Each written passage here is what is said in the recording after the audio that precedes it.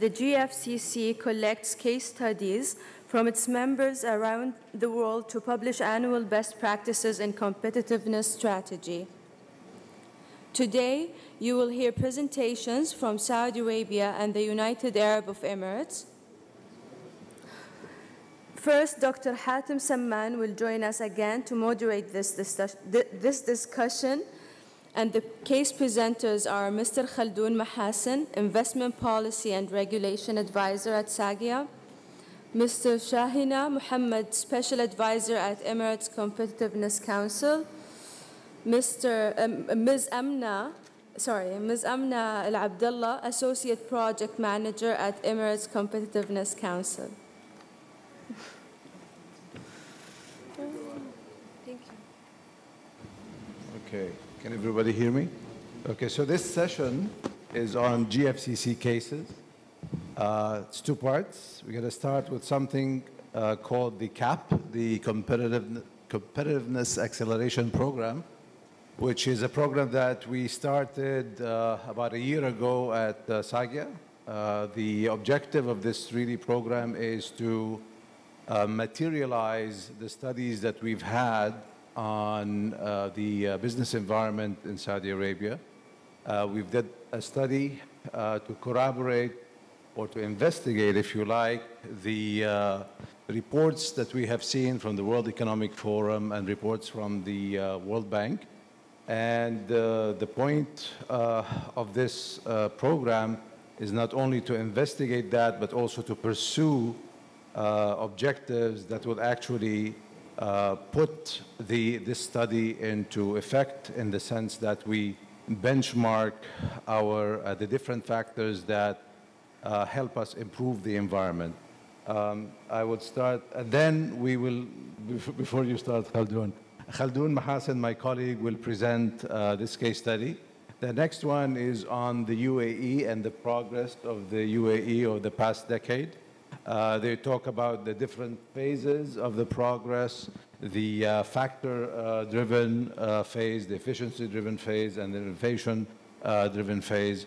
And that will be presented by our colleagues, Ms. Amna, Abdullah, and Ms. Shaheena. Khaldon, without further ado, can you start, please? Thank you.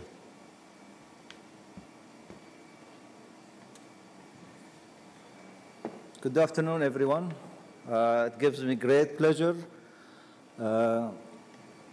to speak to you today about our program, Competitiveness Acceleration Program that we call the CAP. It's not showing on the board. I think I should do something here. No? I shouldn't? Okay. It comes, okay, automatically. Good.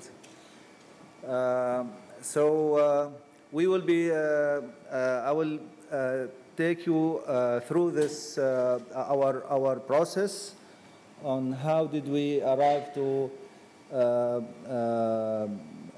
the outcome of this program, and what's the methodology behind it, what's the ideas behind it, and how did we get finally to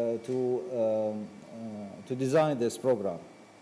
And of course, our target is to put Saudi Arabia investment environment in the top, among the top globally.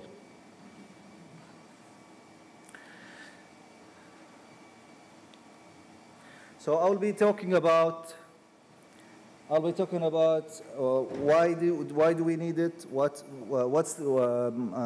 How this program is tied to our economic goals as a country.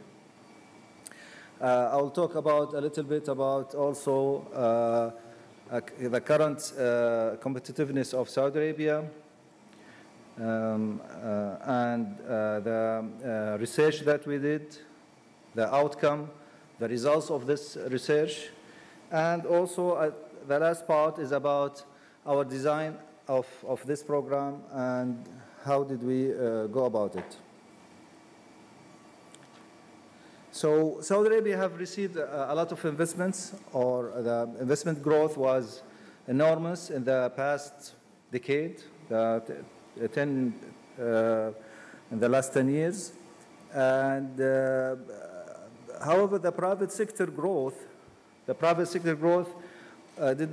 not as much as we hoped to be, a little bit less. It is a good growth, 7.7%, but this is also an issue that we wanted to address.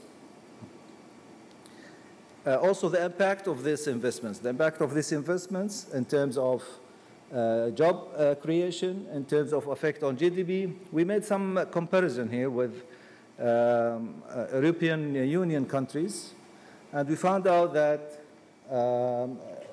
investments in Saudi Arabia generates about half of jobs that is generated by the average of economies of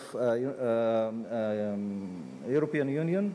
Also, the GDP multiplier is half of the European, an average of European Union economy. So this is another issue also that we wanted to address. How are we going to address that? By working on investment environment, this will lay the ground to attract more investments from government, from private sector, from foreign investors. And this will, of course, generate growth, or lead growth and diversification, create more jobs, and foster innovation. Many countries have done similar exercises, similar programs. They were started maybe by different reasons for each country. For example, United Kingdom, from the year 2005 until the year 2010, has cut down the cost of administrative court, or what we call regulatory regulatory burden cost by 25%. Also, Portugal have done a program to reduce the time or the cost to start a business. And they were able to reduce starting a business time from 78 days to 7 days. So these are also some examples that we looked at and we studied to find out similarities and to find out the outcomes of these programs to help us in the design of ours.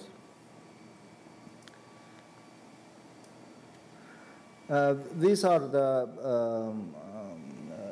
what we are doing here in this program is to address the microeconomic competitiveness, which is the quality of the business environment and the state of cluster and industry development and the sophistication of the private sector and strategy. How come this is? So this is our approach. We have been first. We have I cannot move. Okay. We have identified the issues. We have identified the issues through research from focus groups by investors, from investors. These maybe about more than 500 investors were contacted, or we asked them to give their feedback on the investment environment of Saudi Arabia. And also from the reports, the international reports, the indicators, global indicators of competitiveness. All this was gathered, then prioritized and diagnosed. And we, for the outcome was an action plan, to develop an action plan. So the outcome or the feedback we got from the private sector, from the business, was put into a framework that we think comprehends all these issues that we gather. This is the framework that we have designed. Markets, policy and regulations, workforce issues, and other enabling factors such as education, innovation, infrastructure. We tapped into over 24 competitiveness ranking related reports. And we gather about 183 issues from the business community, and to come up with about 208 factors or indicators that we focus on in our program and to develop our action plan. So we believe this framework provides a comprehensive picture of the business environment in Saudi Arabia. It captures all the major parts or the issues that will affect the business. I believe this framework is might be a little bit tailored to Saudi Arabia. Maybe other countries will have different frameworks, but we believe these 4 issues or these 4 pillars are the 4 pillars that, from our research and from our focus groups with the business community, we found out these are the major issues that affect the business people in Saudi Arabia. Now I'll talk a little bit more about the outcome, maybe in detail. I will give examples. I will not go through all the items. This is the market pillar.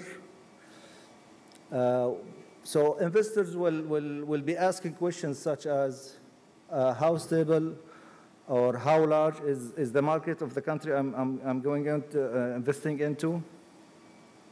How's the tax regime, tax regulations are? Is it easy to transfer money? How are the regulations around access of money and withdrawal of money? Am I able to import? How is the access through import and export,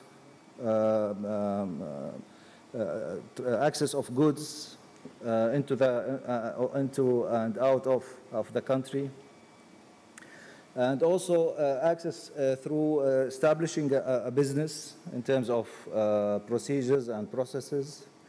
Also, how sophisticated is this market? Are there barriers on sector levels or regulations? So these kind of questions we were asked to the investors, and we found out some feedback on what are the challenges in terms of licenses, government procurement, and other issues. We put 5 worst areas. What are the 5 best areas? We found out and how much business people agree with each of these areas. Our method was to try to capture not only the challenge, but also how important is it to the investor? Is it a big?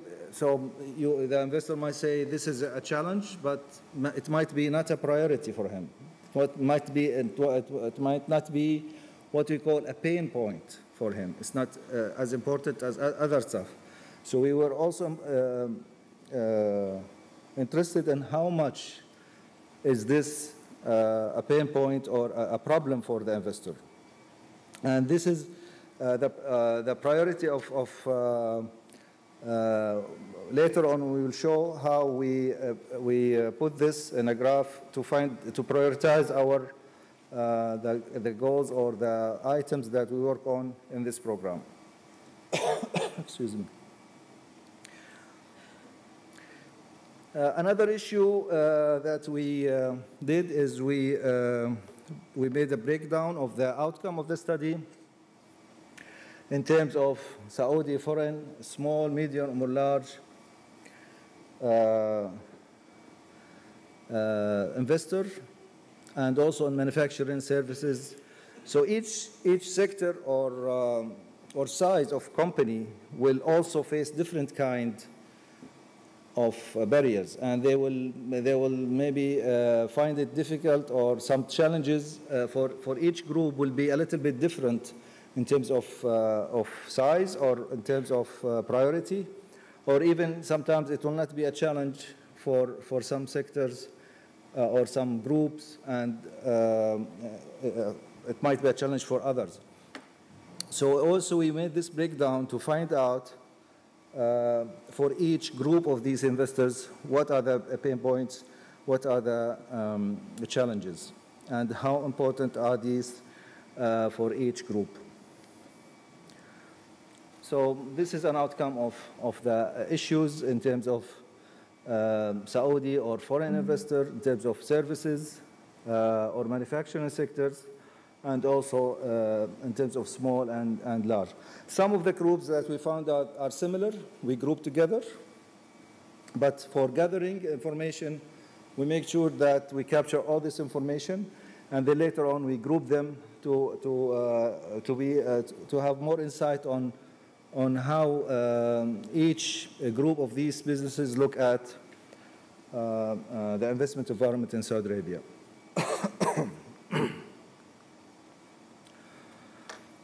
So again, this is an example of a priority issue for Saudi manufacturers.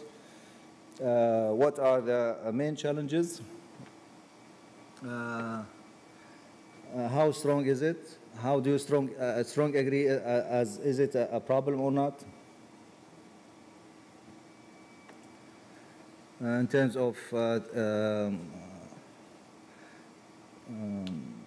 trading across border or market access, overall stability of economy, quality of local suppliers. So these are the issues in order.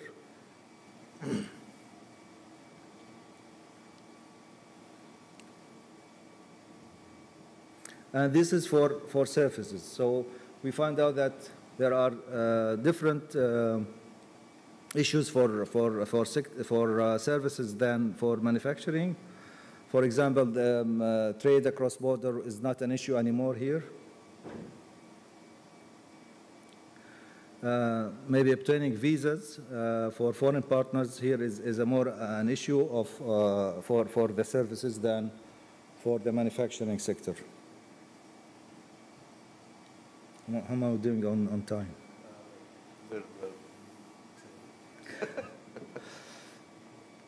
Okay, so these are examples of different areas. Okay, let me continue on our methodology.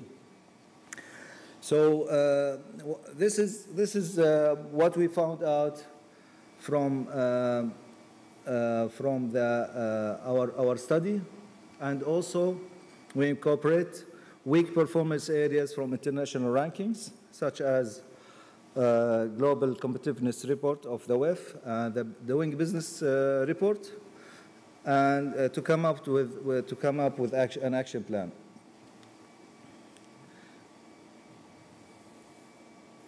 Also, we mapped out the priorities according to the investors, what are the most important issues for them. And this is what we used to start with, the areas or the issues that we used to start with. So on the left side, the investor important, how important is it for investors? And the x-axis is about the ranking improvement potential. So we wanted to start with things that have a large impact on the investors, and also large impact on rankings. Rankings also help in providing more in communicating the investment environment of Saudi Arabia better. So we wanted to do both and focus on areas or issues that will help improve both the rankings and the actual experience of the investor on ground. Finally, after we come up with these plans and issues, we wanted to also have all government agencies on board on this program. So we actually did 8 task forces, 8 teams, and including about 55 government agencies, private sector, and semi-government agencies. All of them are represented in this team according to their specialty or their relevance. These teams have worked together, discussing all these issues regarding each of the team, and to come up with, discuss also the action plan that SAGIA has done, made some improvement, made some comments, and come up with comprehensive recommendations that are all agree on. So this is the stage we are now on, and the way forward is to start the implementation phase of these recommendations and to communicate, and this will include, of course, a PMO office that will help monitor progress and report progress. We have to communicate the communication plan and communicate progress, and updating this action plan annually to capture all other issues and to see where we are in the future. So this is our program. Thank you for listening.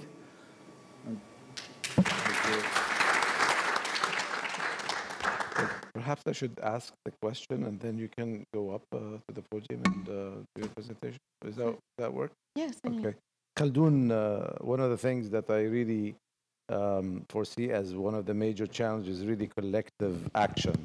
Deborah said earlier that you can have an action plan, but without really implementation, it's just an idea.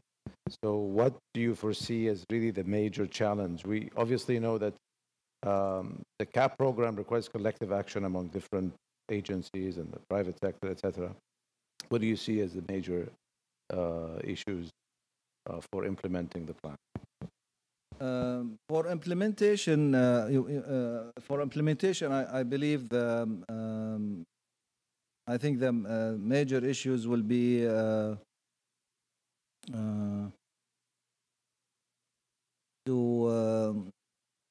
to have the what you call a long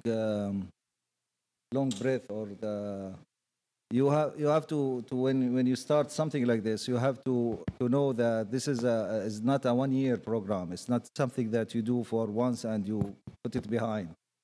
So if you have this attitude, consistency, and it's something that is continuous improvement thing. If this is I think the most important thing. If all agencies or government know that this is not only a one-time program, it's a continuous program. Challenges will change. They will not fall like. They will not be discouraged if there come up new challenges. I think this is the most important thing, is to have this attitude about such a program. Okay, thank you. Okay, Hatem, you want to go?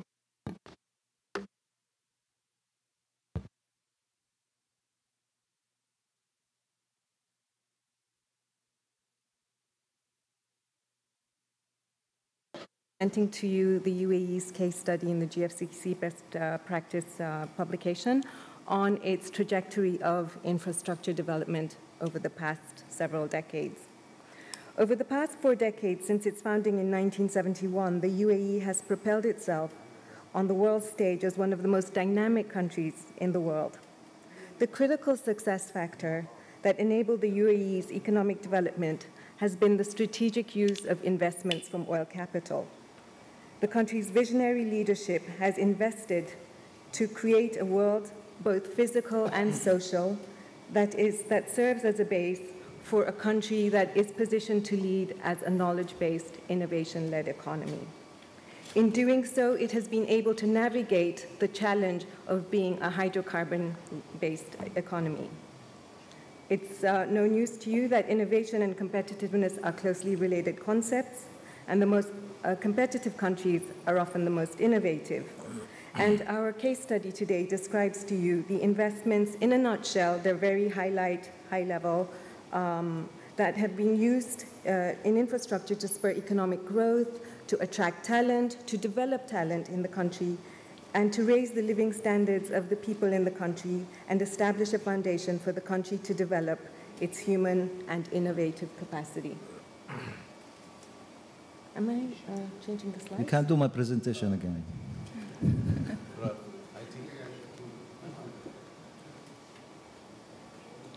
So perhaps while we wait for the slides to come up, one of the quotes that struck me as so compelling and so profound is by the founding father, His Highness the late Sheikh Zayed, who said, "No matter how many buildings, foundations, schools, and hospitals we build, or how many bridges we raise, all of these are material entities.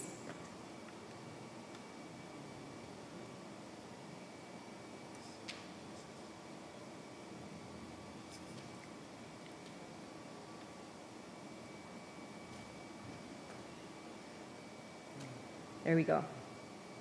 All of these are material entities. The real spirit behind progress is the human spirit, the able man with his intellect and capabilities."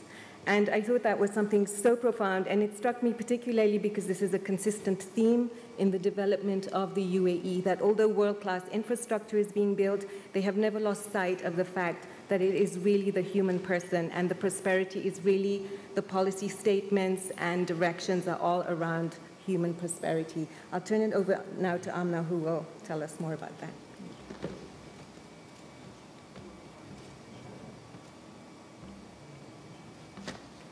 Thank you so much, Shaheena.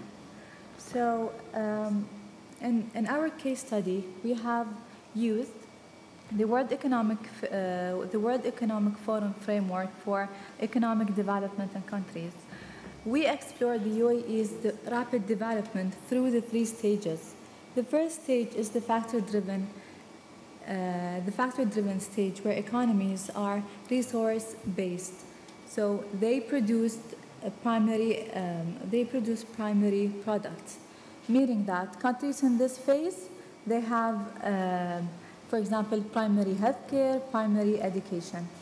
And the second stage of investment is the efficiency-driven stage, where economy has become more sophisticated, where they use advanced solutions to produce advanced products. And the third stage, which is the innovation-driven stage, economies are based on innovation to produce more innovative products using knowledge-based economies and creativity. So, for now, let's see how did the UAE transformed itself from agrarian stage to how did it transform itself from an agrarian stage to a knowledge-based driven economy. So prior to the discovery of oil in the 50s, the region had a very limited resources, where it was based on fishing, farming, pearl diving, and trading. And when the oil was discovered, it helped and it allowed the economy to accumulate the capital and savings, which helped in the start of the development of infrastructure. In the initial wave of investment, and in an effort to diversify the economy away on an oil-based economy, the oil revenues were invested in the world-class roads, ports, and airports.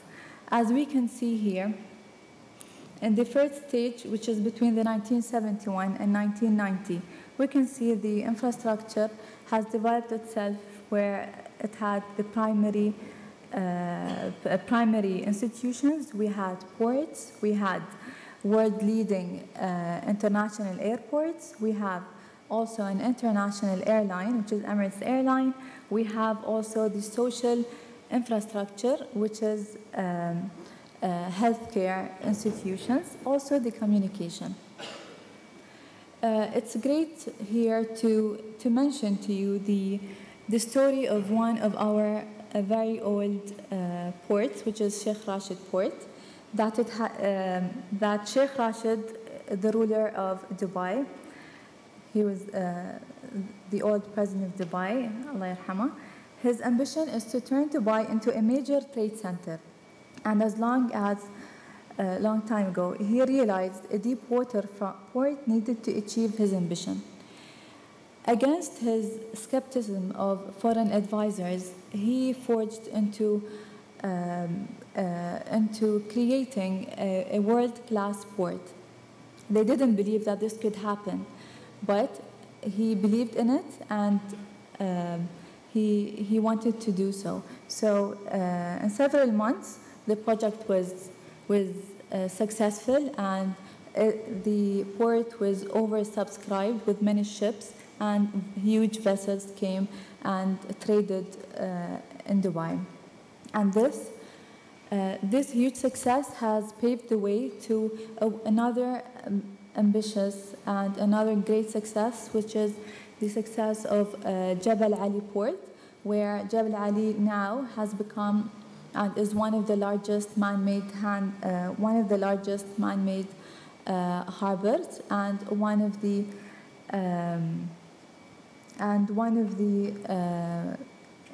the sixth large container terminal in the region. And the second wave of investment. Now, in the second wave of investment, stock was added to help diversify the economy and solidify UAE as a trading hub. A great example for this is the Dubai Mall. Dubai Mall is one of the largest malls in the world, and it is also describes an urban concentration where it not only focuses on retail, but it focuses also on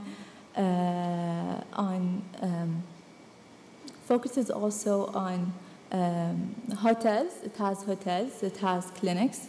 It has also parks. It's a residential area as well.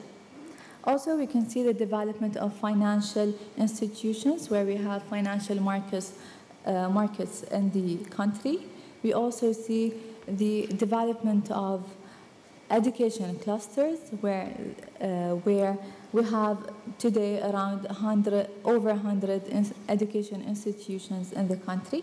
We also have the world-leading clean energy cluster, which is Masdar.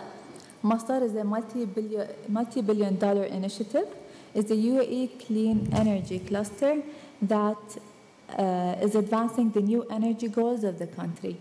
Here, Masdar is a case study written by Harvard, and it was claimed as a best practice for clean energy systems.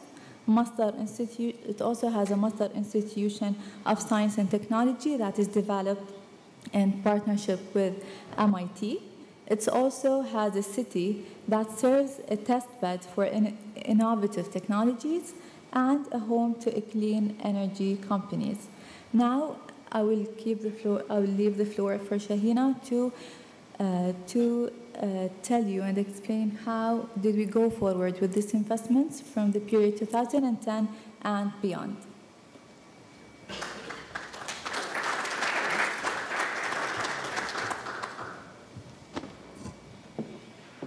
Amna. So Masdar Institute laid the path, I guess, for a current wave of investments that seeks to leverage knowledge and innovation for enhanced competitiveness. It's not that there aren't investments in the other areas of retail, for example. There definitely are. However, there is a greater emphasis on knowledge-based infrastructure that will catalyze innovations. So, for example, we have in this phase We have, for example, the Expo that's coming up. We have a space agency. We have Shams 1, which is among the largest concentrated solar power plants in the world. And I'd just like to double click on a couple of them. The Expo is a vivid case in point, which I think brings together the UAE's historical role in bringing innovative ideas and people together. The theme of the event is connecting minds and creating the future. The event will be hosted in 2020, and it will be the first such mega event in the entire Manasa region. It is a tremendous opportunity for the region. It is expected to bring in 25 million people. This will be the first expo where most of the visitors are international, not domestic. And it will create to the tune of 277,000 jobs regionally. So the impact will be huge. It will be a catalyst for national development.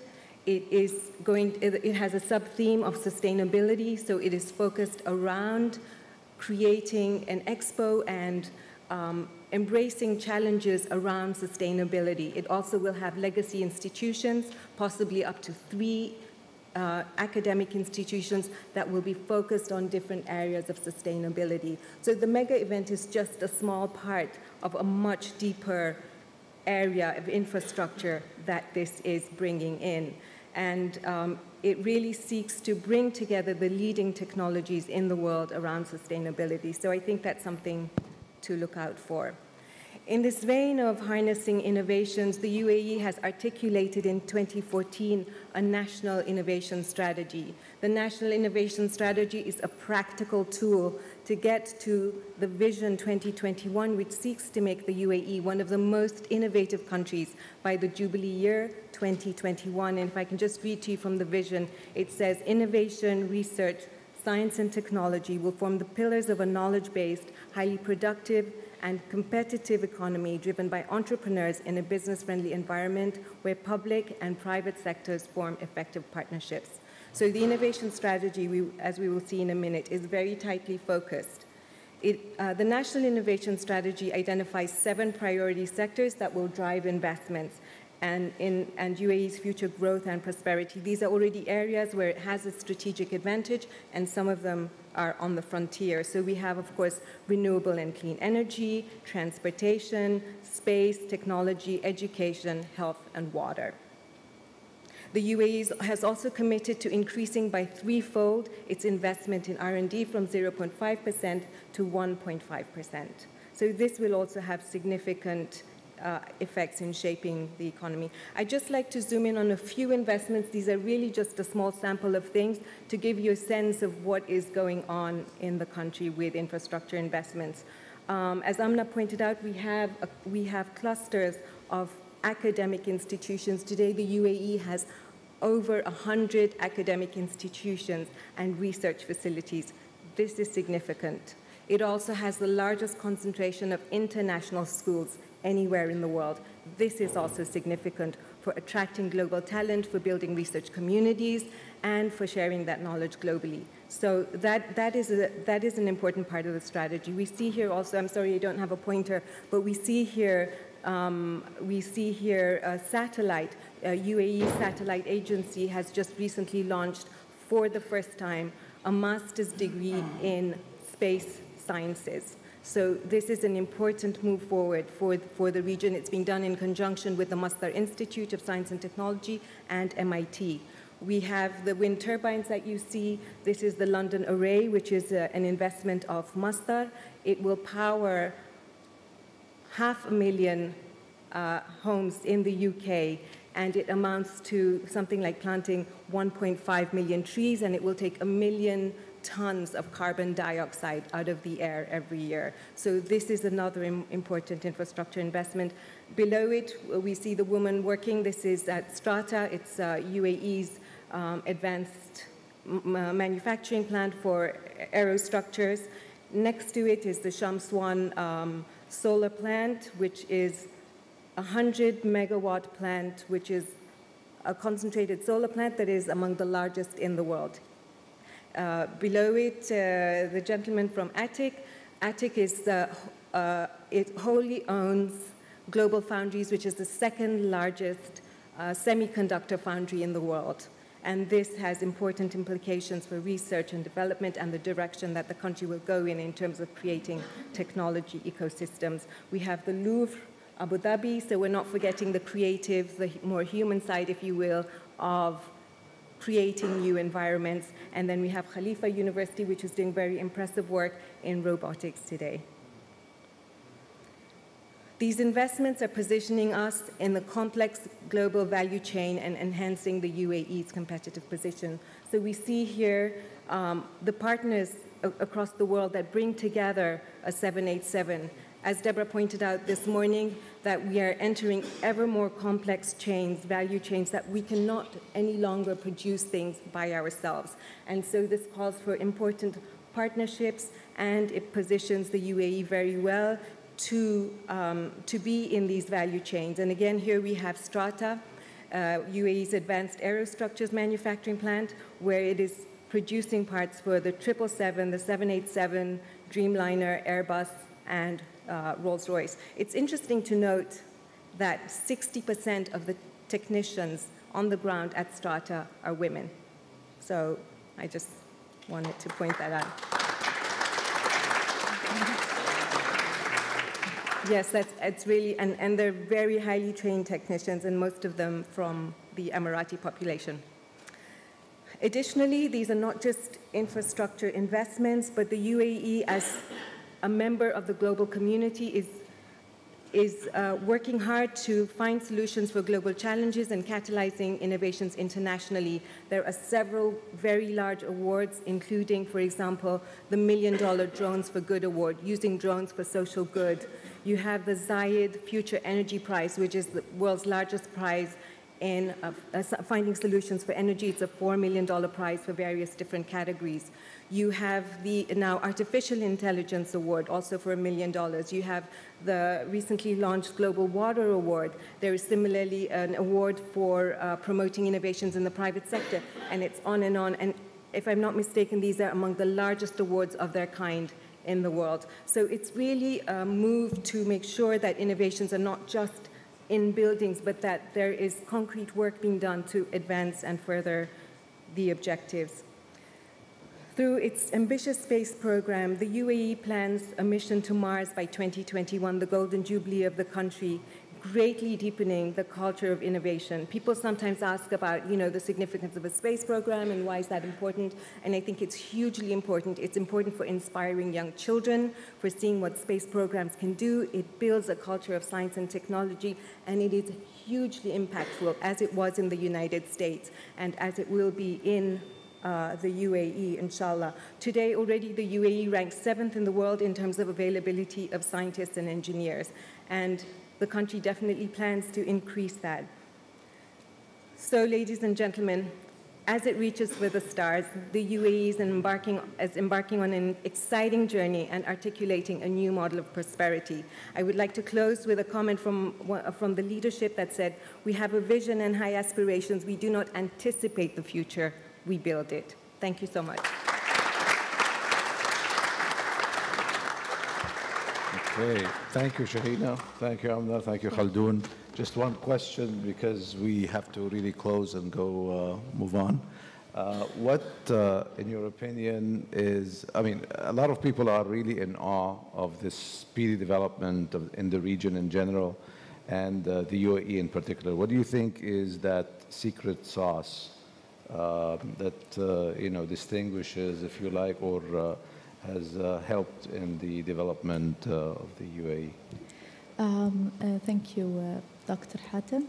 There are three main ingredients to the secret sauce. The first one is the unified vision of our leader and their consistency and their passion about what they do. They also the human capital. Building a world-class infrastructure, whether it was physical or social, human capital is an important ingredient, and it's behind the progress of UAE. The UAE will continue in attracting the brightest and the best minds to help in the journey of success. Also is the strategic investment, where, as we can see, that there is a major concentration on clusters where there is a huge investment in the financial cluster, in the education cluster, in the healthcare cluster, and the innovation-driven clusters, and the free zones clusters to attract business leaders to come and trade in the UAE. Thank you very much. I think we're gonna stop at that because I see the out of time clock here. So thank you very much. Thank you. Appreciate it. Thank you.